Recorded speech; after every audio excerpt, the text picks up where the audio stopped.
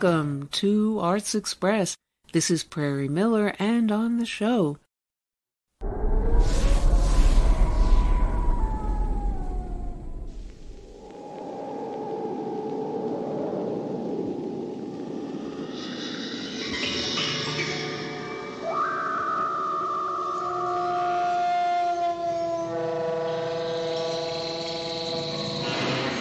they come from a dying world, pushed on by the solar winds.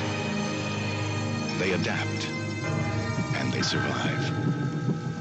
The function of all life is survival. Sleep, sleep, sleep, sleep. The seed is planted. Sleep, sleep. Terror grows. Sleep. Matthew! Matthew! Like the others. Elizabeth, wake up! Get you when you sleep. Sit up! It's got no detail, no character. It's unformed. All of a sudden, they're growing like parasites. Is it contagious? People are being duplicated. How do you know my name? I didn't tell you my name. Can't find anything in here that looks like a body. One side's nosebleed. It looked right at me. You're looking at it as if it was human. It was not human. Now, the classic fear begins to grow. We're being cornered. They're barricading the street. Get down! Invasion of the body snatchers. The seed is planted. Terror grows.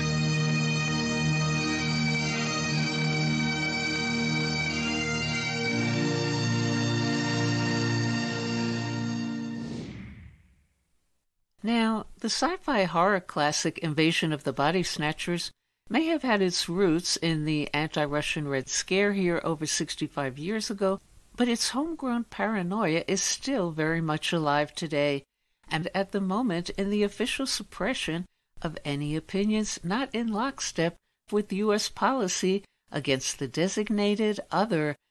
And coming up on Arts Express is a look at several recent body and mind invasions and snatchers of property, political and otherwise, so stay tuned. But first, Mia Frampton, the daughter of classic rock legend, songwriter, and humble pie soloist performer as well, Peter Frampton, is a young musician and actress in her own right, and a star of the coming-of-age dramatic feature Coast, just out in release, which, however fictional, in many ways mirrors her own life growing up, surrounded by her father's rock culture as an impressionable youth. Here are some scenes from Coast as vulnerable youth in a small California town are mesmerized by a nomadic rock group just passing through.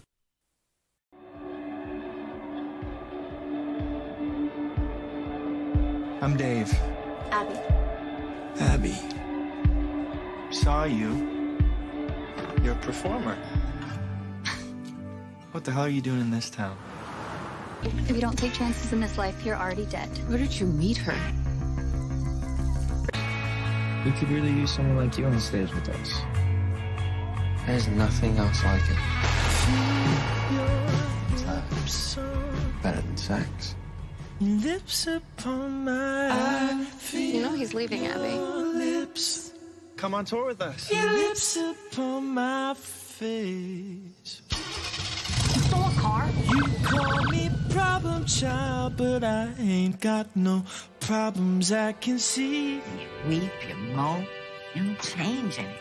I'll deal how I want to deal. Why don't you live how you want to live?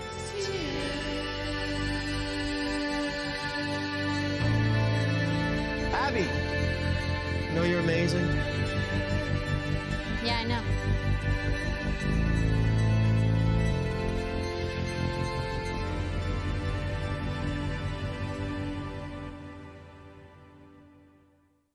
And Coast is a coming-of-age story, but much more as well, as Mr. Sosa, the high school teacher of these unfocused youth, played by Eduardo Roman, struggles to get them in touch with the buried history that's all around them, but not a part of any school curriculum.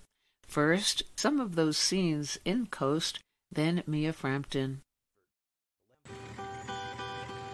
He doesn't talk about it much, but for a long time, my grandfather worked strawberry fields.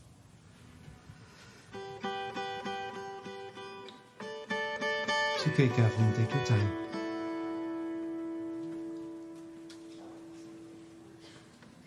My grandfather worked the strawberry fields. He even sat there at night. All to save money to bring my abuela and my mom to the U.S. Now we try to pay back his sacrifices by working hard and doing our part to contribute to our town and the community. They do not know my name, but they will know of my hard work. And this, beautiful people, is what the great Cesar Chavez fought so hard for. Farm workers are an integral part of how our great country runs.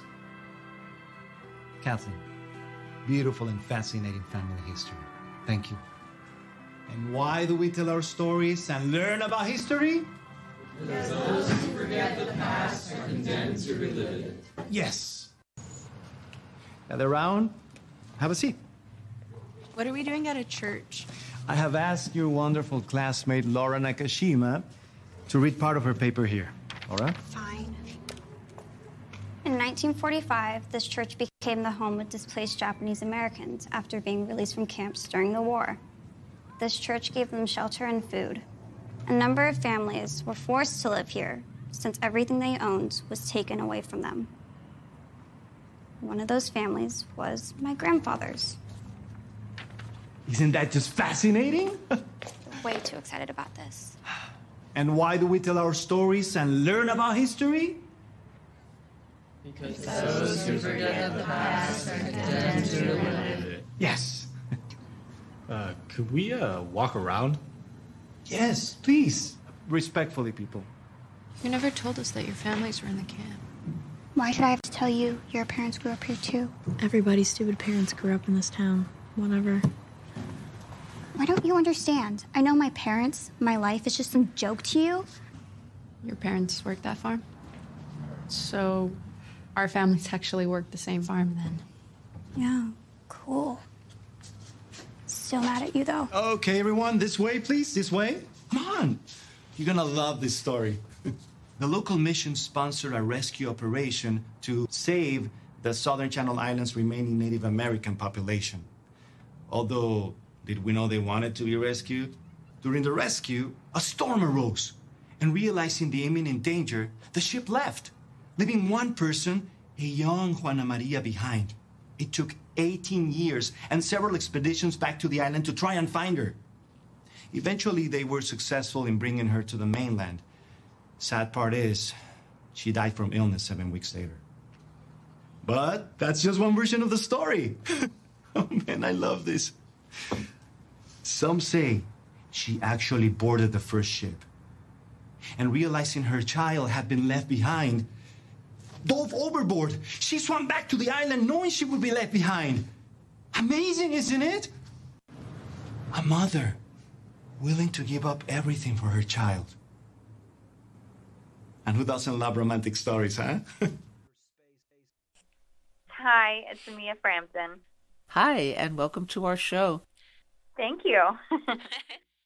What was it about Coast that drew you to this film and this story? Well, I have been a part of the project for almost 10 years. So over that span of time, it's been different things that have drawn me to it. But at its core, it's kind of a story that I think that any young woman could identify with, meaning that it's, you know, when you're growing up, you feel like, you can feel like you don't belong, you don't know where you will belong. And, you know, she kind of finds, Abby, the main character, finds herself through music, and that's another part that I definitely identified with. And as, you know, throughout my life, I've been into different types of music, and, you know, it can sort of relate back to what part of my life that was, and it can remind me of a certain time. And And with this movie, it's more of the punk rock scene. So, it was just a story I could identify with, and I love how music plays into the film as well. And your character, Christy, is somewhat of a mystery, so how would you describe her in your own words, and without giving too much away, how she ends up as the somewhat designated villain? Yes. At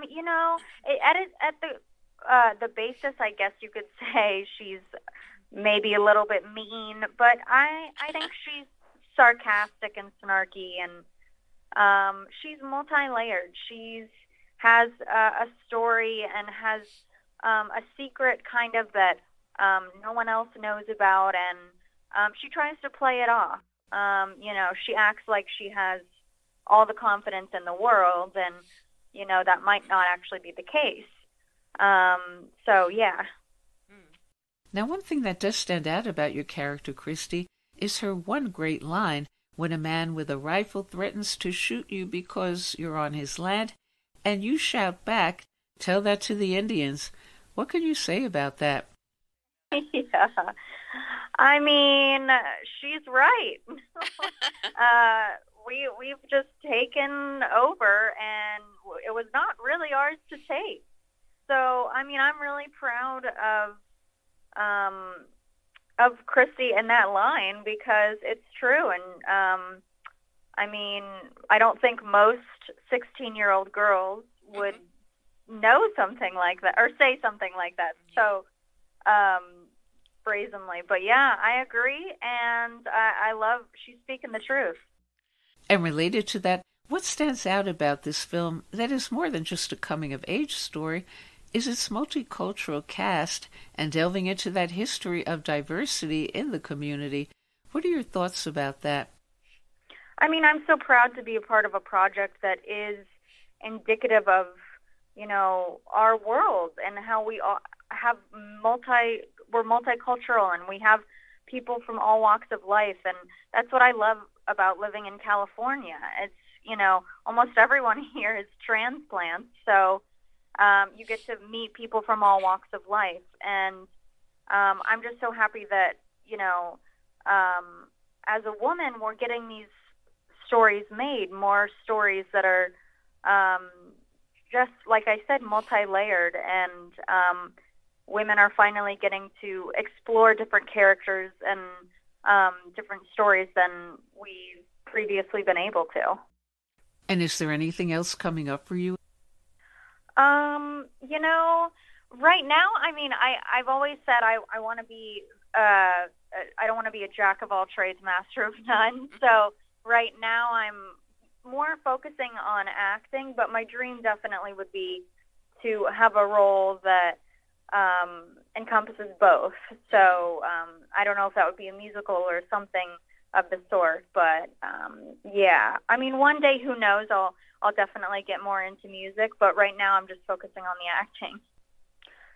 Right now I'm working on my own projects, and I'm discovering that I do like to write, and I also like behind the camera as well. So yeah, I got a taste of it because I was an associate producer in this film. So I'm also seeing what it's like behind the camera as well.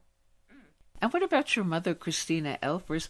What has it meant to you in your life, or not, that she's a former Playboy bunny?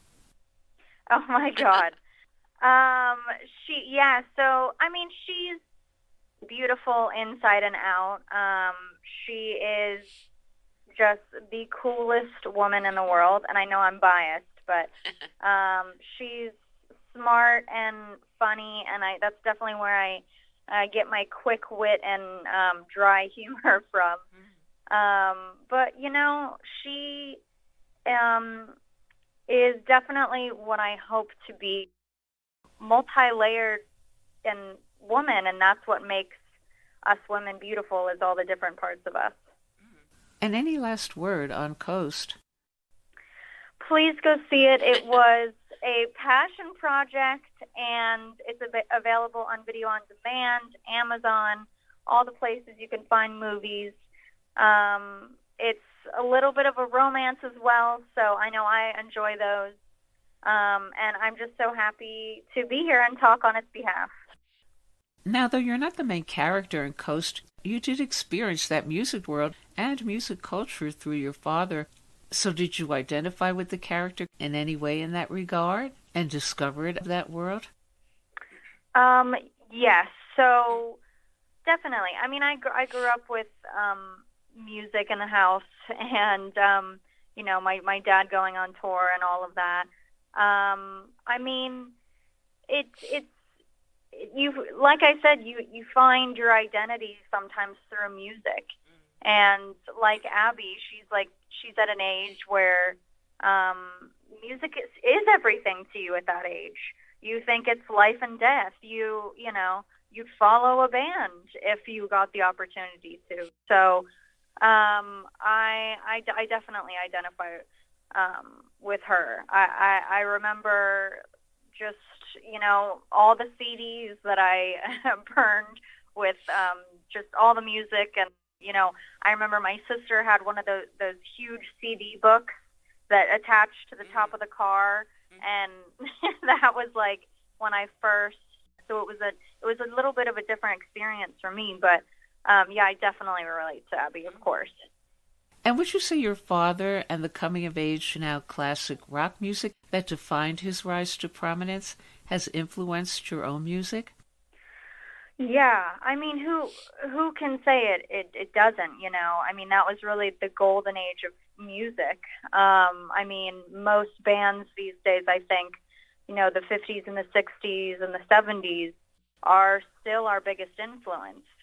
Maybe the 80s, maybe not so much, but yeah, I mean, I think imitation is the highest form of flattery. So, and classic rock is, we have a lot to thank for all of those pioneers of that time. So I definitely, yeah. Okay, thank you, Mia Frampton, for calling into the show. Thank you so much. Bye.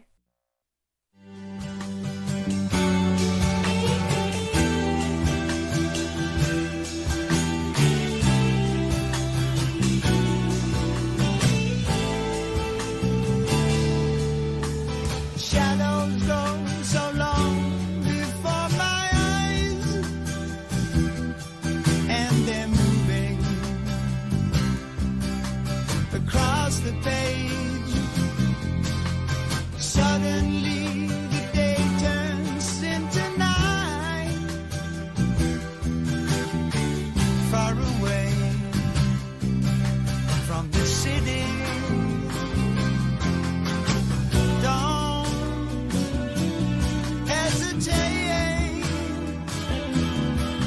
Your love won't wait. Ooh, baby, I love you, wait. Wanna tell you I love you, wait. Wanna be with you night and day.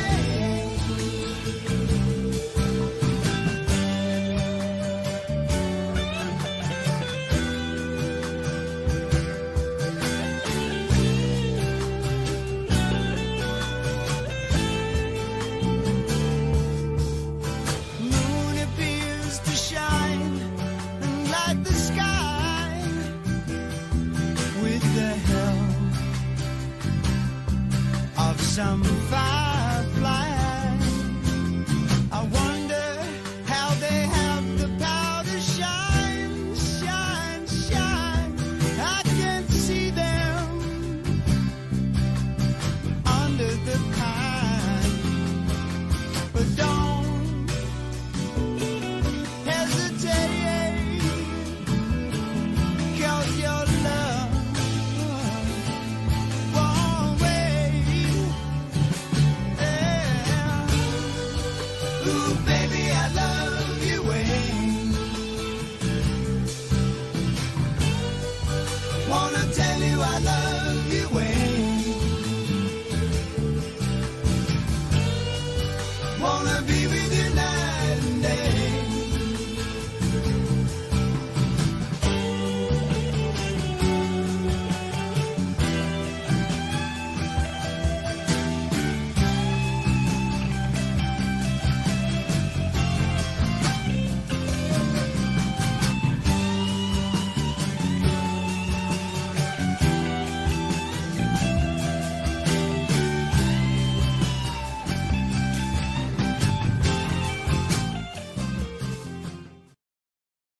Next on Arts Express, it's going to get much worse.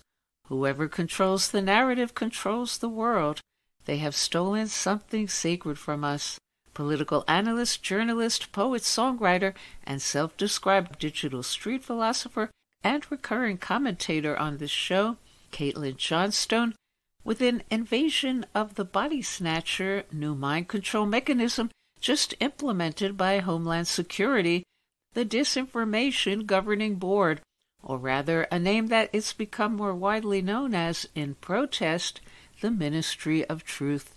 What is yet another censorship entity, this time from the government rather than big tech or independent journalists, all of whom they intend to oversee as yet another layer in the one side to every story U.S. political narrative. And who exactly is this giddy, seemingly harmless, designated head of the new Ministry of Truth, Nina Yankowicz, who in contrast arrives on the scene with a background in CIA think tank operations like the National Democratic Institute and a position at the anti-Russian Foreign Ministry of Ukraine. Here to delve beyond her flaky facade in a recent TikTok performance and what's really going on with this Disinformation Governing Board is Johnstone's deep dive analysis presented by Tom Foley. Laundering is really quite ferocious. It's when a huckster takes some lies and makes them sound precocious by saying them in Congress or a mainstream outlet. So disinformation's origins are slightly less atrocious. It's how you hide a little lie. It's how you hide a little lie. It's how you hide a little lie. When Rudy Giuliani shared bad intel from Ukraine, or when TikTok influencers say COVID can cause pain. They're laundering disinfo and we really should take note and not support their lies with our wallet, voice or vote. Oh God, it's going to get so much worse. Rightists have spent the last couple of days freaking out and invoking Orwell's 1984 in response to something their political enemies are doing in America. And for once, it's for a pretty good reason. The Department of Homeland Security has secretly set up a Disinformation Governance Board, only informing the public about its plans for the institution after it had already been established. The Disinformation Board, which critics have understandably been calling a Ministry of Truth, purportedly exists to fight disinformation coming out of Russia, as well as misleading messages about the U.S.-Mexico border. We may be certain that the emphasis in the board's establishment has been on the Russia angle, however. White House Press Secretary Jen Psaki, in her patented "You're such a crazy idiot for questioning me about the White House" manner, dismissed alarmed questions about what specific functions this strange new DHS entity was going to be performing and what its authority would look like. It sounds like the objective of the board is to prevent disinformation and misinformation from traveling around the country in a range of communities, Psaki said. I'm not sure who opposes that effort. The answer to the question of who opposes that effort is, of course, anyone with functioning gray matter between their ears. No government entity has any business appointing itself the authority to sort information from disinformation on behalf of the public, because government entities are not impartial and omniscient deities who can be entrusted to serve the public as objective arbiters of absolute reality. They would with absolute certainty wind up drawing distinctions between information, misinformation, and disinformation in whatever way serves their interests, regardless of what's true, exactly as any authoritarian regime would do. This important point has gotten a bit lost in the shuffle due to the utterly hypnotic ridiculousness of the person who has been appointed to run the Disinformation Governance Board. Nina Yankowicz, a carefully groomed swamp creature who has worked in Kyiv as a communications advisor to the Ukrainian government as part of a Fulbright scholarship, is being widely criticized by pundits and social media users for her virulent Russiagating and for whatever the hell this is. And it's this weird Mary Poppins song about disinformation that she posted on Twitter. Because of this person's embarrassing cartoonishness, a lot more commentary lately has been going into discussing the fact that the Department of Homeland Security's Ministry of Truth is run by a kooky liberal, than the fact that the Department of Homeland Security has a Ministry of Truth, which is really to miss the forest for the trees, in my opinion. Would it really be any better if the Disinformation Governance Board was run by a chill dude you wouldn't mind having a beer with? Especially when we know the ideological leanings of this department are going to bounce back and forth between elections, and will always act in service of U.S. empire narrative control regardless of who is in office? I don't think so. We should probably talk more about how, as soon as people accepted that it was fine for government, media, and Silicon Valley institutions to work together to censor misinformation and rally public support around an official narrative about a virus, the ruling power establishment immediately took that as license to do that with a war and a foreign government as well. Like, immediately.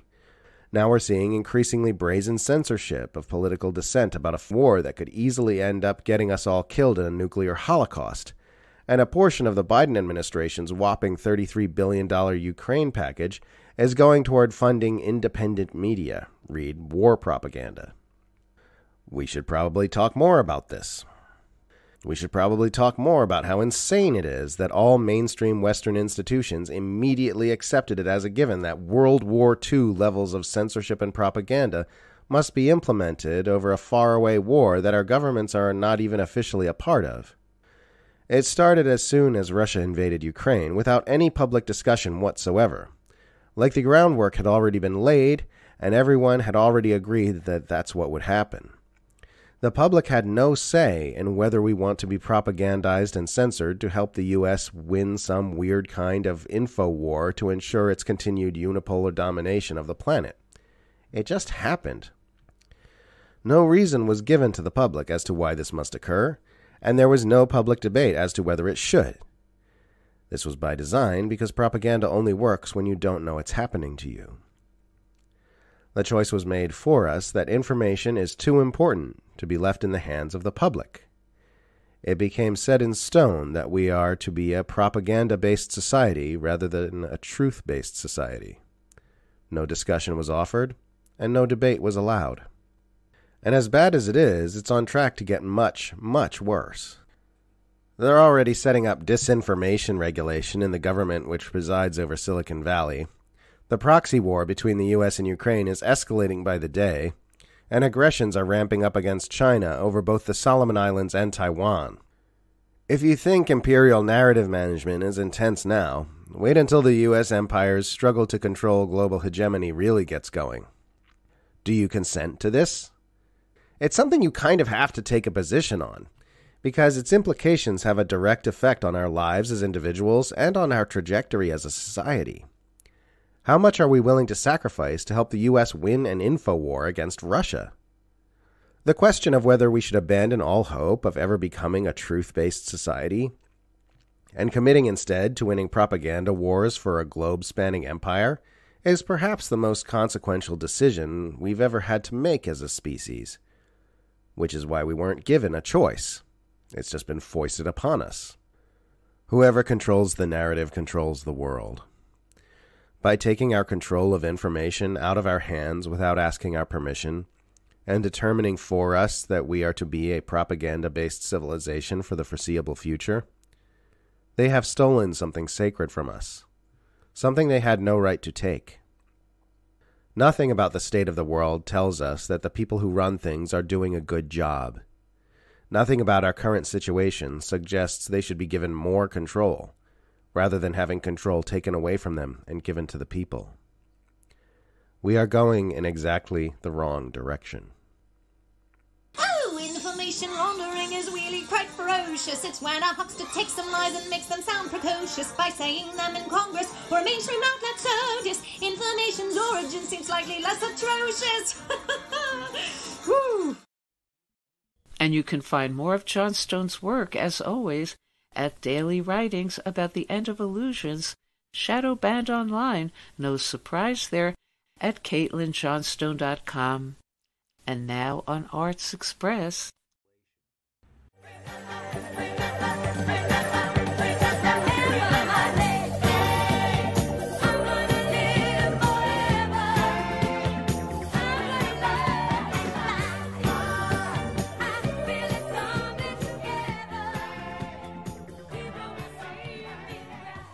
Hi, this is Jack Shalom. Some people seek immortality through fame, but others want physical body forever immortality.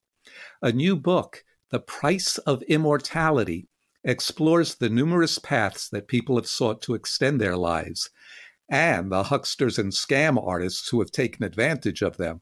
I'm very happy to have as my guest the author of The Price of Immortality, Peter Ward. Hi, Peter. Hi, Jack. Fantastic to be here with you on the show. Thank you. What is an immortalist, and how did the modern idea of this come about? Yeah, so an immortalist is a person who believes that they can live forever. They do a lot of different things to try and make that happen. They believe that we'll reach a point around 30 years from now where technology will enable them to live an extra 20 or 30 years. And then within those extra 20 or 30 years, more technology will come around, which will allow them to live, say, another 50 or 100 years. And that will keep happening until eventually they reach a point where they can decide when they want to die, rather than it just happen. So immortalists have been around for quite a while. There's been various different versions of them throughout humanity, I guess. The difference, I think, now is that the science is reaching a point where there's some genuine hope for these people. And some of the things don't sound so crazy as they did maybe 20 or 30 years ago. So it's an exciting time to be an immortalist, but also I think quite a dangerous time in that there's more scams and frauds out there than ever before. There are a number of strategies that immortalists have been and are pursuing currently. Could you give us a brief overview of the immortality strategies, and then we'll go into them in more detail? Absolutely. The first one I think that they have sort of tucked away in their back pocket is the plan B, which is cryonics. And that is sort of the insurance policy. So if anything goes wrong, if they die, then cryonics is the thing that they believe will bring them back to life, the reanimation. And what is cryonics? So cryonics is essentially when you freeze a body straight after the person dies, and you keep it frozen and preserved in the hope that it will be reanimated in the future. Uh-huh. In terms of things that they can do now, a lot of it's based around sort of really incremental, tiny things that can possibly extend their life even by, a few days, a few weeks, months, or years. So they pay very close attention to their diets. A lot of them are do intermittent fasting. Even further into down the rabbit hole, you get to sort of stem cell therapies, gene therapies, and so some things which are really drastic medical interventions, but still very much fringe science. You started talking about cryonics. Somehow, I guess because I've seen the idea in so many, B movies, I sort of got the sense that this was an ancient kind of thing, but it really wasn't. Can you talk a little bit about the beginning of the cryonics movement and how it took off? The first person to be frozen was a man called James Bedford, and a TV repairman called Bob Nelson froze him. Bob Nelson was a really interesting character. His stepfather, who raised him, was a Boston mafia gangster who was shot in the back of the head.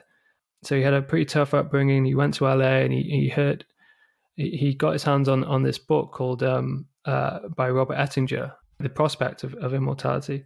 And he read this book and he heard a radio program advertising a get-together of people who were interested in cryonics who had read the book. So he went in there and he thought it would be full of people in, white lab coats, doctors, really intelligent people. So he went there as a sort of humble TV repairman. And by the second meeting, he'd been elected the leader of the group. So he was plunged into this. Because everybody wants a TV repairman as the head of their cryonics group. Exactly, yeah. So Bob Nelson became this sort of front man for cryonics in California. And then when he had the chance to freeze this guy, James Bedford, he went for it and he did it. And it was a very rudimentary procedure. But he was the first person to be frozen who they think there was a chance could be reanimated. Well, it sounds like he was maybe good at repairing TVs, but the whole the whole description in the book about trying to freeze people, it turned out to be something like out of the Keystone Cops with Nelson. It seems he had no idea what he was doing. Yeah, it's fair to say he was quickly out of his depth. He not only did he was really making it up as he goes along in terms of the sort of science and technology of it, he was also not very good with the accounts. So he didn't realize how much it would cost to sort of for the upkeep of these frozen people. So there are sort of costs in terms of like getting liquid nitrogen delivered. You have to top up the liquid nitrogen every few weeks. You have to have a place to store the people because you can't just keep a dead body in your house or anywhere else. Although he didn't he, for a while? But yeah, James Bedford ended up at someone's house, and the one of the people that was involved in the actual freezing, and then his wife found out and yelled at him apparently, so woke the whole street up and told him she'd call the police if he didn't take the body away. So yeah, eventually Bob Nelson came on a solution where he bought a plot in a cemetery in California, a crypt. And so he began putting the bodies in there in cylinders. And yeah, it gets quite gruesome. He ran out of space, so he started cramming bodies into cylinders when they wouldn't really fit. He did everything he could to keep these people frozen, and then he ran out of money and essentially just had to let them decompose. And the other thing is that maybe most people don't realize at first glance, if you don't do the freezing right away, the brain cells die, and nothing is going to bring dead brain cells back. And it's very important that they do it right away. So that led to a whole series of miscalculations, didn't it? Yeah, absolutely. So the understanding is that you really have to get it done ASAP after the person dies.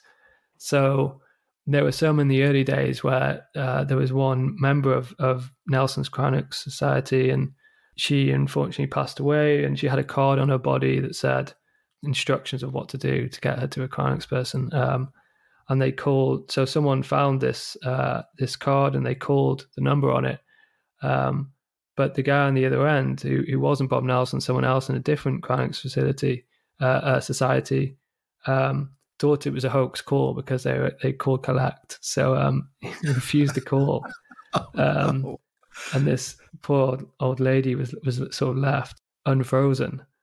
And then at one point they figured, well, let's just decapitate the head and save that, right? We'll leave it to science to restore the rest of the body robotically. But that didn't go so well either, did it? Yeah, so there was a famous incident in the sort of late 80s, early 90s, again in California, where a patient was decapitated, and there was confusion over whether there was a doctor present at the time that she died before they decapitated her, because she'd been brought into the facility before she died. And that caused a massive media frenzy because the coroner's office went after this cryonics company, Alcor. They handed over the body but said, we're going to keep hold of the head. The coroner wanted to do a post-mortem on the head. So they hid the head. The police raided the facility. They got really angry that the head had gone missing.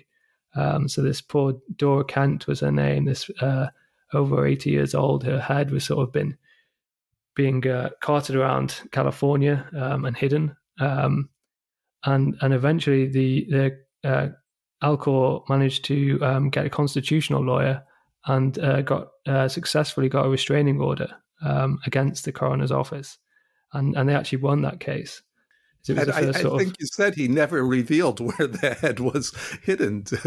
I'm sorry. I apologize to any listeners who are offended by my laughing, but it's such a gruesome kind of situation. I mean, maybe we should be broadcasting this during Halloween or something, but it is so ludicrous. Well, let's move off from cryonics for a while. There are some more sensible schemes involving real scientific investigation, on the cellular level about how many times can cells divide, how long can they live, is there a way to slow down that process, and so on. And it's not just charlatans involved now. Some heavy hitter entrepreneurs, Larry Page and Sergey Brin, the founders of Google, who probably know something about investment, have set up a very secretive company called Calico. Tell us about that.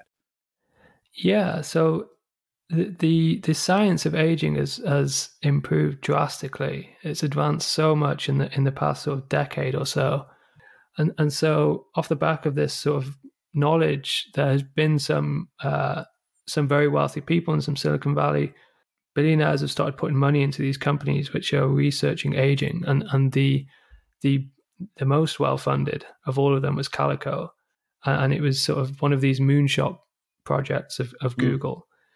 And there were some grandiose statements made at the start saying we're going to cure aging, and people were sort of painting them as this company which was going to stop death, which I don't think has ever been the sort of goal of the scientists within it.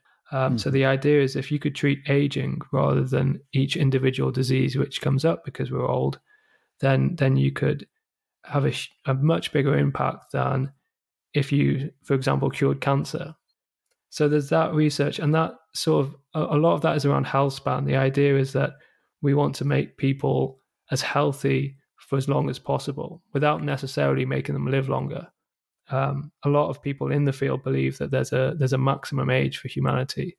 So our bodies are essentially coded to die. And when we reach 115, 120, something's going to get us at that point, no matter what we do. Who is the oldest human being to have lived? So the oldest person who is claimed to have lived is Jeanne Calment, a French woman who supposedly lived until the age of 122, and she died in 1997. But there is some doubt over whether she actually did live that long. It's a really interesting story. But after she died, somebody dug out some research to suggest that Jeanne Calment wasn't actually that old when she died. And in fact, she had died much, much earlier, but her daughter, to avoid an inheritance tax, had taken on her identity, which is why she appeared to live until she was 122. And people disputed that, particularly people in the town where she was born. They said that she was so unpleasant and unliked in the village where she lived that there's no way that anybody would ever have kept that secret on her behalf. so it's still disputed whether she did actually live to 122. It all basically comes down to the genes. A lot of these people have these strange stories where they say, I smoked my whole life, a cheeseburger a day, which kind of proves in a way that there's not very much you can do, that our longevity is written in our genes. And we can do very little to change that, either to bring it down or to take it up, and that somehow it's already encoded in us. Yeah. Let's talk about another path to immortality. Now that we're in the digital age, we have proposals for digital immortality. What exactly is that? Yeah, digital immortality is the idea that we can somehow upload our brains or create a virtual version of ourselves, and that version would be able to live forever. And if we could upload our brains, then we could have some form of our consciousness living in a virtual world. So it brings up a lot of philosophical questions about the self and what makes you the person that you are.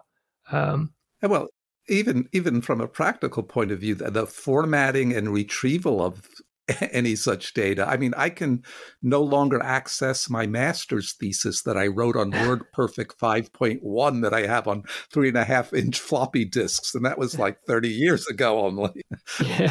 Yeah, exactly. It's really difficult to imagine it being doing, and the technology's not there to even scan the brain properly and get. We can't even reverse engineer the brain, so it's way off.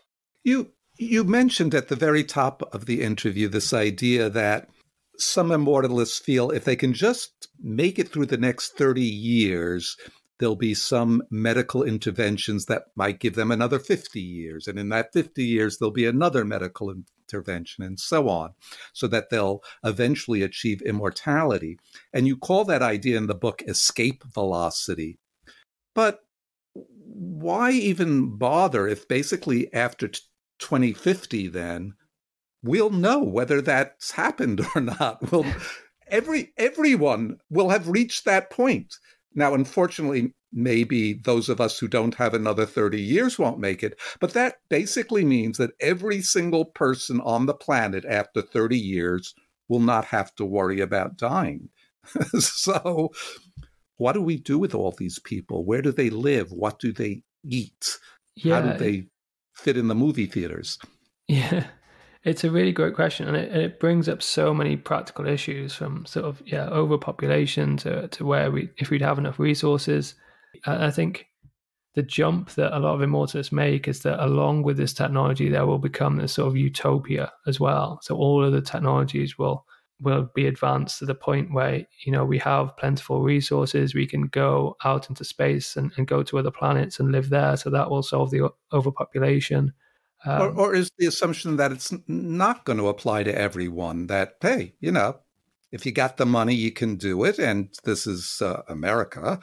Given wealth inequality, this is just something that, Jeff Bezos and some rich people will be able to afford. And the rest of us are just going to die anyway. And, so there'll still be plenty of room.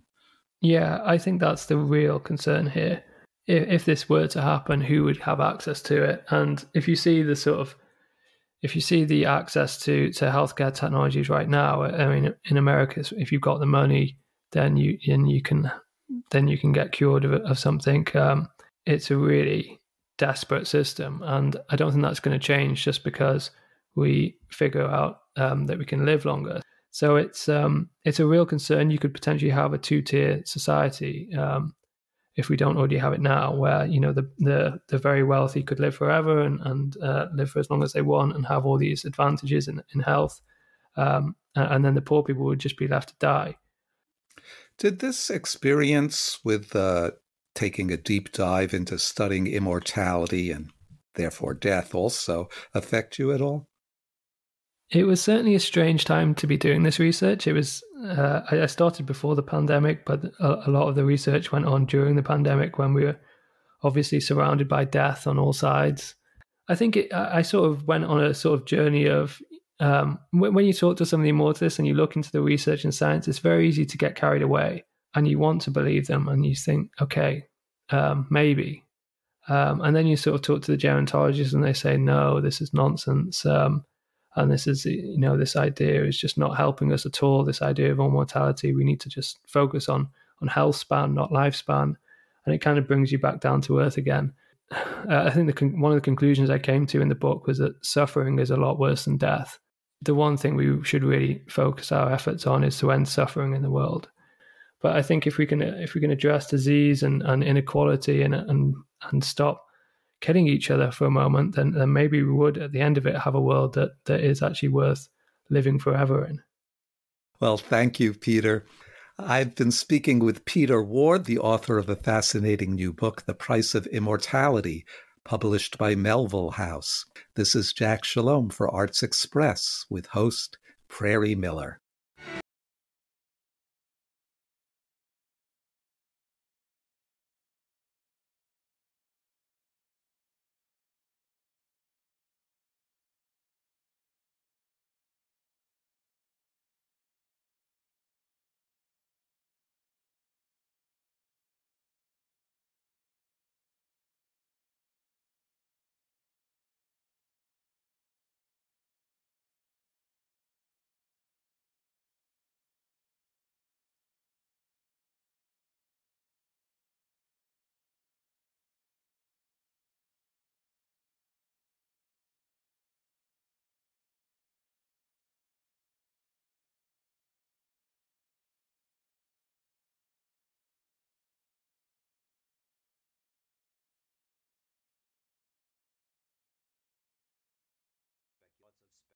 And we'll go out now with a message from your Commander-in-Chief.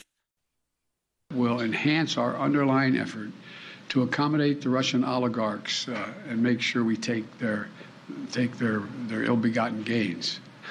We're going to accommodate them. We're going to seize their yachts, their luxury homes, and other ill-begotten gains of Putin's kleptocracy.